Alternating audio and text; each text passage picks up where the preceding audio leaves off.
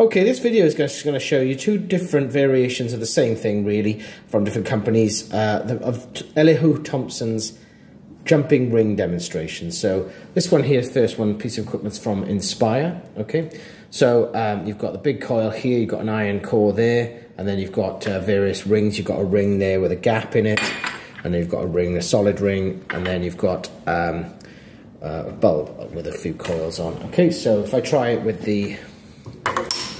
just the solid ring, okay, and it comes with a little handheld remote. It's quite safety conscious, this experiment, this variation here.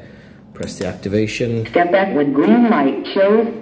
Use remote to launch the ring now. And then you press this, okay, and the ring will launch. It'll probably hit the ceiling here, I think.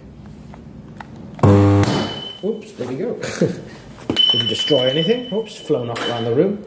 Now you can switch that off, and then you can try it with the ring with a slit in it. And I don't think it's a massive surprise that what happens Step back when green light shows.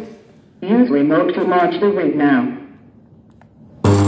So nothing happens. Okay. Now, if you teach AQA or involved with AQA physics, I know that they sometimes have had in the past a question on here. So there is a voltage induced. Okay, even though there isn't any movement there is a voltage induced even in this. Even across this, okay? So just worth bearing in mind, it's a bit one of those kind of slip-up questions, okay? And the final variant there with a bulb. Step back when green light shows. Use remote to launch the ring now. There we go.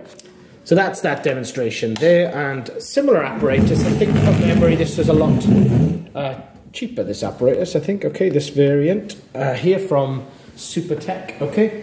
So we've got the same kit here, and we switch that off for now, and I'll just show you the solid ring again and the bulb this time. Okay, so let me just check you can see that. So there we go. We can launch the ring. There you go. Not quite as high, but doesn't matter. Now, one thing I've always fancied doing with this is cooling it down with liquid nitrogen because it goes much higher. So that's the solid ring, and then this is the bulb system that they give you with the coil there. This is quite nice, I think. And put that on there. Switch everything on. There we go. It's a bit of wireless lighting. Okay, so two demonstrations of Elihu Thomson's jumping ring demonstration.